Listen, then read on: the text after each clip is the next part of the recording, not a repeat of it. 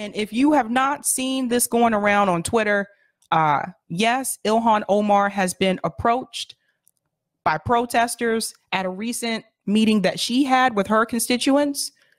And I actually clipped this so I can show the full thing, because the clip on Twitter doesn't show the full discussion. Let's get into it. My name is Nick. I also share a similar concern to him about your continued voting for the military-industrial complex every single year that you've been in office. It's been increasing every single year that you've been in office. You vote for it every single time. You sent $80 billion to Ukraine, and you don't got money for my college. You don't got money for universal health care. Everybody here is broke, and you keep voting for these wars. Every single time you've been locked in step, voting for all of the wars that bomb poor men, women, and children all across the world with our imperialism. And, you know, what are we supposed to do? You guys keep voting for all this stuff. We want healthcare, we want good infrastructure, we want to stop all these wars, and you keep voting for all of it. So what are we supposed to do? I mean, we keep voting, but nothing changes. I mean, what? It's ridiculous. I will say, we're so close to getting de-escalation. You asked your question, let me answer it for you now. Is that okay? All right. So I've never voted for the NDAA, which is what funds the Pentagon budget. So that question is probably for another member of Congress that voted. No, Ilhan. So you see what she's doing here, right? She's trying to flip it and direct it to the Pentagon because they create the military budget. You voted to send the money, didn't you? Every single one of them, all of the progressives, all of them, they voted to send the money. So she's going to try to toss it back to, oh, the military industrial complex, the budget. I didn't vote for the budget. It doesn't matter if you didn't vote for the budget. You voted to send the money. For that piece of legislation, I made a promise to my constituents that that would be a bill that I would never cast a single yes vote on. And I have not done that in my time in Congress, and I will not do that in the time I serve this district. We're asking you to actually fight for Here, us. I answered your question. Okay. No, we're asking you to stand up to fight for us. Yeah, you're getting us Not disagree with us. Ask your question. You gotta fight for us. If you have another question, I will circle back. Let me. So that gentleman said, we're asking you to fight for us. And I want to remind you guys, Ilhan Omar barely won her primary this time. It was close.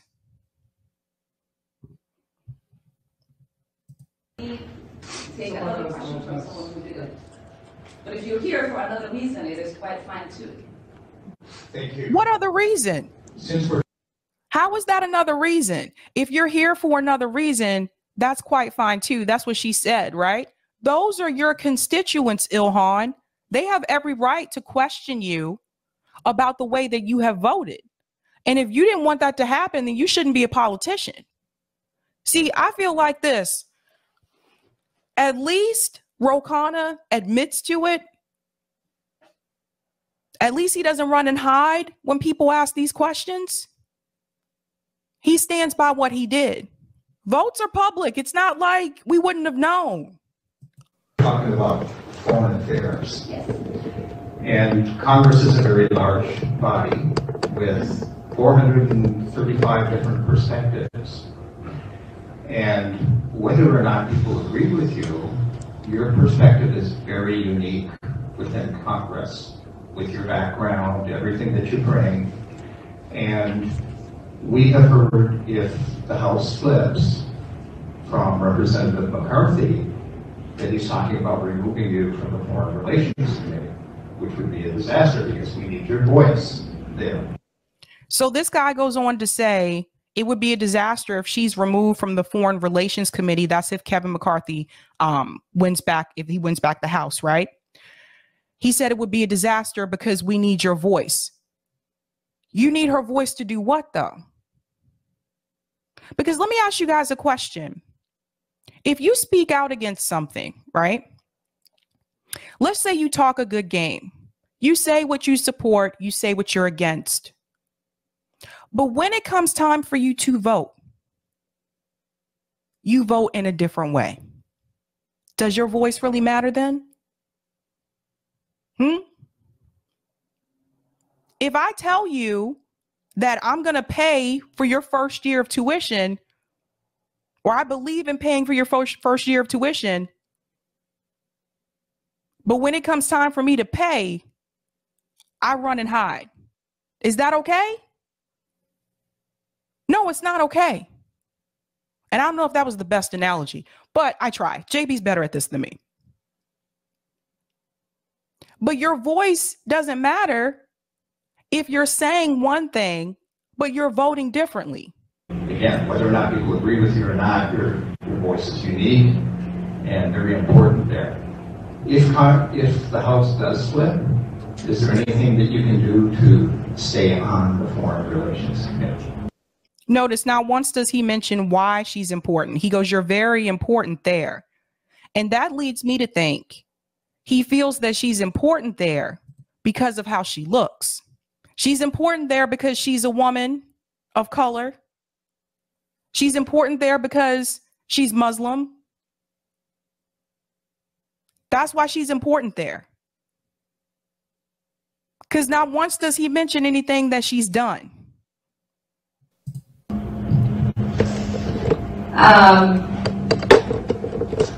That's a scary thing to think about. I love being on the Foreign Affairs Committee.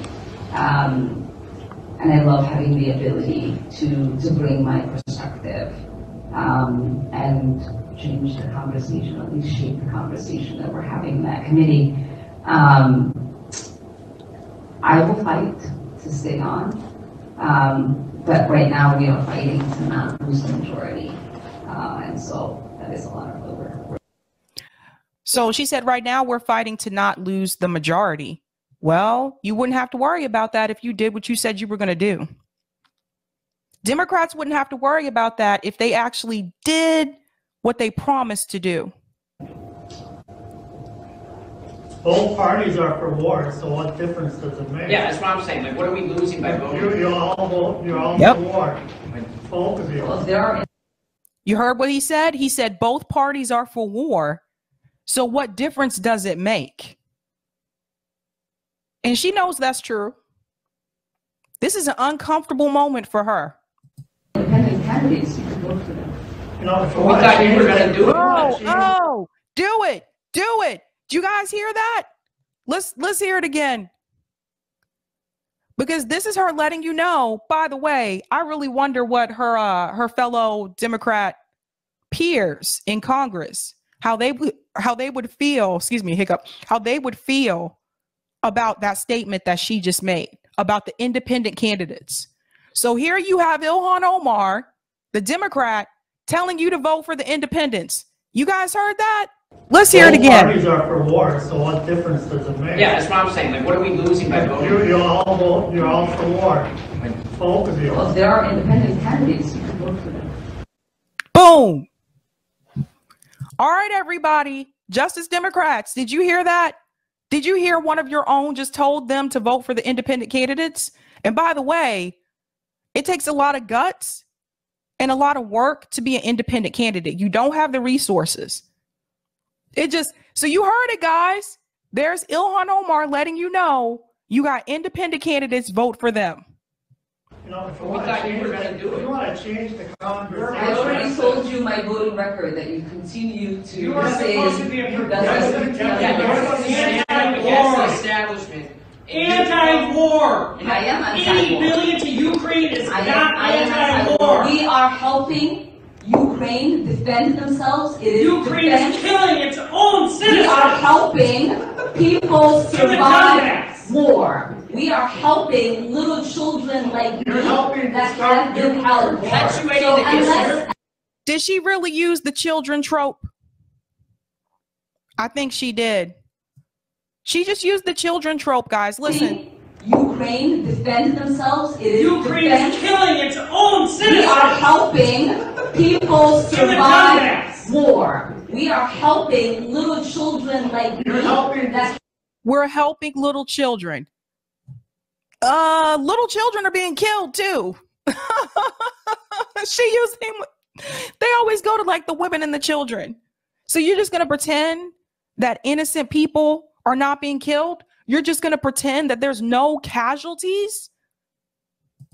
Have been held. So unless you're pressing the big red button. Listen, unless you have not been paying attention to what is happening, there are millions of Ukrainians that have been displaced.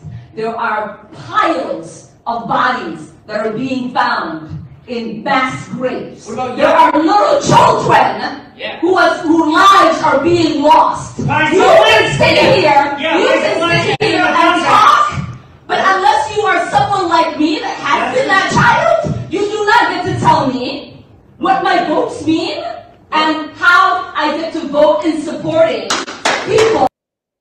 So you were that child because she's originally from Somalia, right? What is the United States government doing to people in Somalia? Her home country. Why doesn't she have that same rage and passion about the United States government dropping drones on people in Somalia, her own country? Where's that same fire? Where's that same outrage? See, she's not gonna have it. And yes, I know she wrote a letter to Joe Biden last year. I went over all of that. But she's not going to have it. You know why? Because Joe Biden did that. And he's a Democrat. And she has to back her party. This is the problem with the political parties. Your own country. Rashida Tlaib, I'll give her this. Rashida Tlaib has spoken out publicly multiple times about what is happening to the Palestinian people. Where are you, Ilhan, on what the United States government is doing to the people in your own country? What's happening to those little children, Ilhan? Or are you only going to talk about the Ukrainian ones? It gets The worse. United States that started this war. All Putin said was the same thing. There is no one that takes you seriously when you say the U.S. started this war. You need to please. You need to stop. I don't know what websites you're reading, but you literally are not paying attention, and it's sad. It is sad and dangerous for you to say a war that has been waged by Russia was started by the U.S. By the way, this guy here, you know, this guy here just needs to have a seat because he's just like, wait, but can I get my question in, man? Can I get my question in? It's sad. It is sad. It is sad. It is sad. And I hope that you find the help that you need. Kennedy said Yes. Russia shouldn't put nuclear weapons in Cuba. Why are we putting nuclear weapons in Ukraine? It doesn't make any sense. There are no nuclear weapons in Ukraine. Stop saying ridiculous things. Why don't you stand up against NATO, though? Why don't you push back? Why don't you stand up and push back against NATO? That's the question to Ilhan. That is a very ridiculous thing for you to say. Ukraine disarmed itself. There are no nuclear weapons in Ukraine. My God. Yes. First of all, it's good to meet you. He's still out there. Hold on one second.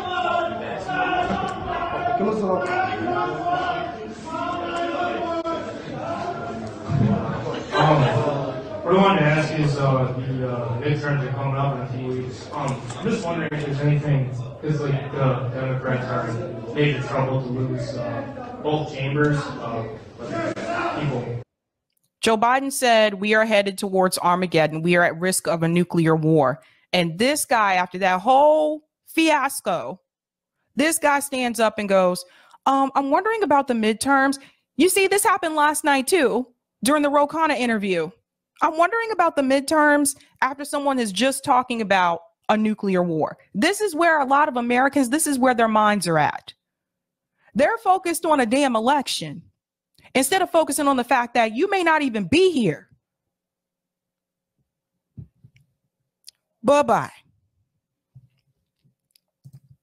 Now people, they're calling her out. Like it's because, you know, Ilhan has been a hypocrite.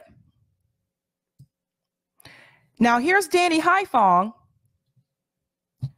So Danny Haifong said Ilhan Omar is spreading Russiagate disinformation to avoid answering legitimate questions, like why she would sign off on arming Ukraine when this has brought the world closer to nuclear war.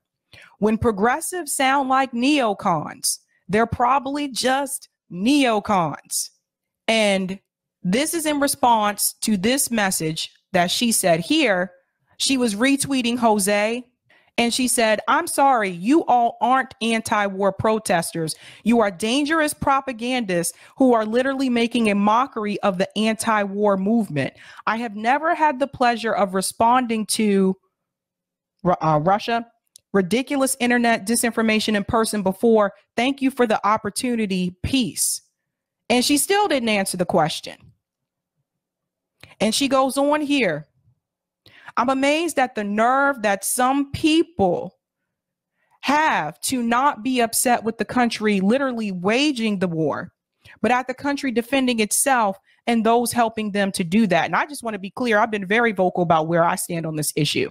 I said all three were in the wrong: Russia, Ukraine, and the United States. I was even told by one of these people tonight, it's America that started the Russia war. Seriously, what the fuck? It wouldn't have gone that far, Ilhan. It wouldn't have gone that far if you would have just answered the question as to why you voted the way that you did. Now, even Aaron Monte's calling her out. Like I said, oh boy. Speaking of making a mockery of the anti-war movement, here's Ilhan Omar in March making a statement that sounds a lot like the protesters who she now accuses of spreading Russian ridiculous internet disinformation. So here's a tweet that she had in March. So this was March 8th. Hey, that's my birthday. March 8th, 2022 this year. This is from Ilhan Omar. The consequences of flooding Ukraine with billions of dollars in U.S. weapons, likely not limited to just military specific equipment, but also including small arms plus ammo, are unpredictable and likely disastrous, especially when they are given to paramilitary groups without accountability. So what changed? Did you guys change? I didn't change. Seemed like to me, she flip-flopped. So I don't know, again, if she even remembers this tweet, but it happened. It happened, Ilhan. It's embarrassing. It's embarrassing.